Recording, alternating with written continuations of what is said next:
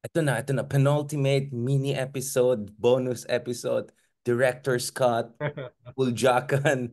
Sir, ang balita ko, sabi ng tita ko nung isa araw, sa April daw ilalabas yung talagang expose na Pwede, Pulvoron. pwedeng mas scale up. Dahil nung una ko narinig yan, June daw eh. No? Dahil siyempre naghahanap April pa sila na ng daw. mga, Kaya naghahanap pa sila sabi ng mga nung isa, triggers. Oo. sabi ng isang Baka tito kasi ko, dalawa yan, dalawang factor yan. Una ay siguro itong survey. Nakita nila, oh, pabagsak, dramatic, no? Baka pwede na ngayon, no? Ikalawa ay baka na-monitor nila, lumalabas na ngayon yung Marites, eh, nandiyan na yung international warrant ng ICC, no? So, baka dapat late na ma-preempt. pag June. Oo, baka Oh, late na dapat yan. ma-preempt yan, Oo. no? Dapat ma-preempt yan. Dapat before lumabas yung international warrant, may gawin tayo. So, it's about triggers, eh. It's about triggers, no? At ang climax will be the pulveron, no? Yun Oo, yung pero kanilang. ang daw CGI daw yan, Korea daw or China. Saan daw ginagawang, ano yung parang yung Ay, hindi, CGI daw ng madaling, madaling pang gawin yun. Marvels. Oo, madaling gawin yun, no? Parang kanyan eh. Si Big R sumasayaw, parang CGI eh. Deep fake yung mga, di Ah, pero nakita ko yung sayaw mo eh. Sabi ko, aba, puwet siya, galing sumayaw ah. totoo yan, ha? Ay, Latino, Latino. Hindi, pero si Ronald. But let's be Ah, honest, yun nga hmm, naisip ko eh. Pag ang suspecha natin by June, medyo lalabas na or magkakaroon tayo ng idea sa warrant of arrest. So, kung hmm. ikaw yung kampo nila, you strike talaga as early as April, May na, di ba? Kasi Yes, yes. delikado Lalo na silang pareho eh. lalo na yung Marites kasi ay almost there. So, kailangan na nilang scale up yung kanilang mga plano. Kailangan na nilang scale up yung kanilang mga triggers at yung climax. Ah, Ngayon, hindi malinaw kung Alam mo, Ronald, ano mahilig yung ka talaga sa climax, ka ng climax. Baka Cinemax, anong kailangan niya? Ano ba yung mga 3D Hindi, na ano? mahalaga yung climax dahil kung wala yan, life is not worth living. Ayan. Sir Ronald, alam mo, there's life after there's life after Pero bago tayo mag Viva Max, papunta na sa Viva Max yung conversation natin, mga climax, Viva Max. Ito. No, I mean, Sir Ronald, if something big is gonna happen, right? If one side is gonna strike big, pupunta sa China yung isa, 'di ba? Tapos magpapagulo sila sa military, yung mga ganon. Tapos mag-release ng mga deepfake na ganon. Like, you can imagine, that should be the strategy, di ba? Tapos ilabas yung mga supporters ni self-proclaim, di ba? I mean, that's really your chance, di ba? Go for broke. Yeah. Ang problema nila is the military. No? Diyan mo pwedeng gamitin yung China hand. Dahil yung military is basically anti-China. No? At hindi sila papayag na ang papalit ay pro-China. No? At huwag natin kalimutan, yung US, no, ay nandito ngayon. No? Hindi rin yan basta-basta papayag. No? Which goes back to our previous episode, di Nagulat ba? sila nung panahon ni Digong eh, no? Nasurpresa sila eh. Kahit sila, in-underestimate nila si Digong eh. Pero ngayon, I doubt kung meron silang i-underestimate, no? Tingin ko, ininip in the bud nila any Manchurian candidate, no, na may potential na pumalit kay BBM, whether extra constitutionally or electorally. I mean, that's why I was also wondering dun sa previous episode if baka BBM will go all in sa US, Japan because this is also about protecting his rear, di ba? I mean, you would want to tie in also the US. Kasi parang nangyari, both sides are tying each other in eh. US is Yeah. trying to tie in the Philippines dun sa Taiwan-China strategy. Si BBM naman is trying siguro to tie in the US because he's also wondering Yes. about his own safety. Kasi the Philippine military needs the US in many ways. Let's just be honest about it, right? Or at least US has some Yes. influence, Ang yeah. kaibahan kasi ay nasa gitna talaga tayo ng the big game eh, 'di ba? Nandito tayo sa big game ng mga superpowers. We're in the belly of the beasts.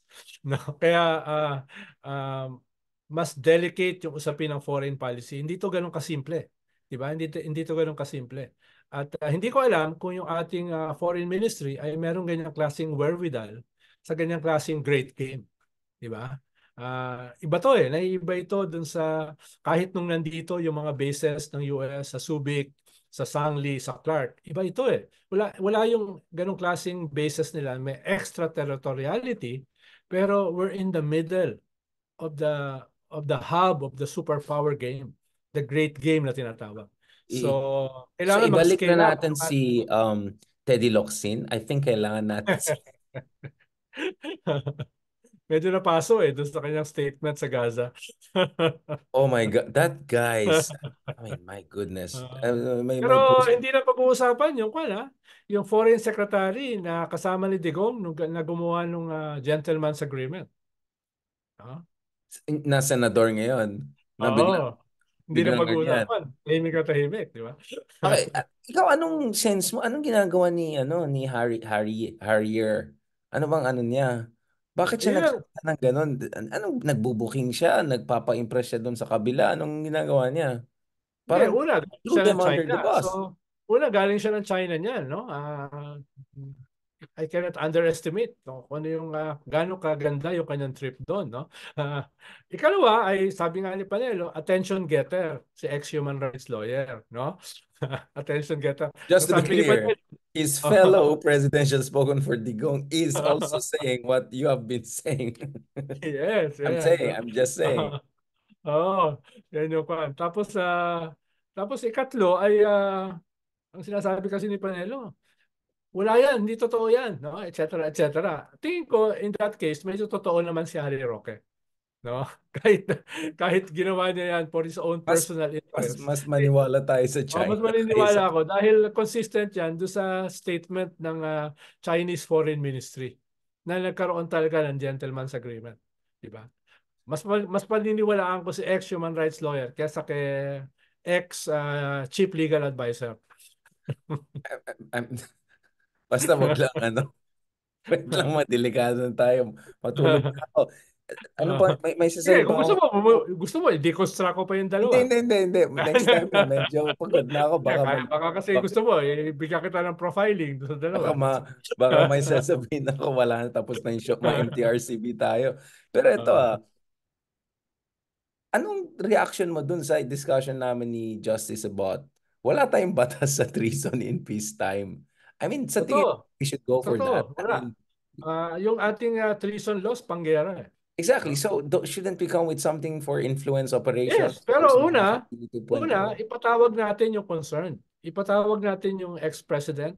Ipatawag natin yung ex-spokesperson na nasa Senate para malaman natin ano ba talaga nangyayari in aid of legislation.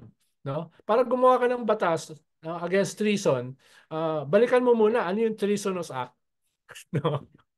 At kung hindi haharap, issuehan mo rin ng warrant of arrest. Which is perfect. Kasi ito talaga in aid of legislation, technically. Yes, Diba? Kasi you yes, need to yes. update the legislation on treason, essentially, right? Treason, yeah, yeah. Kasi yung betrayal of public trust and all, hindi, it doesn't still capture it. At saka yung mga Yeah, existing law, yeah, dismissal from yeah. office lang eh. At para So, kabahan yung mga kaibigan mo, mga columnists, yung mga kaibigan mong vloggers, no? Yung kaibigan mo mga think talking tankers, heads, yung think tank, kaibigan mong mga academicians, no? Yung mga kaibigan mong mga think tank, no? Ayan, tank, tank, medyo kakabahan tank, yan, tank. no? Kung meron ng treason laws, no? But Ronald, let's be honest, hindi ba nakakatakot din yan that could open a Pandora's box na Of course, ma-weaponize? it's double edge, no? Buti nga Pwedeng double lang. pwedeng sa Triple susunod H na yan. Multi-age. pwedeng sa susunod na mga panahon ay Exactly. gagamitin yan laban sa atin. Pero tayo, sanay tayo dyan eh. Ikaw, bahala ka dyan. Basta ako. Bring it on, no? Bring it on.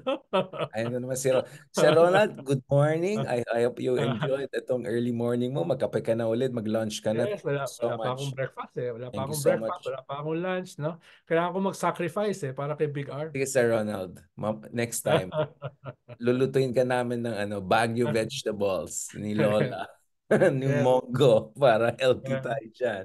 On that note, thank you very much. Okay na ako sa single malt. No? Ayan na, ayan na. Hello, hello. Sorry, mahina yung Okay. internet namin dito. Good morning. Good morning, Big R. See you God again. bless you and talk to you soon. Maraming salamat, sir. Talk to you soon.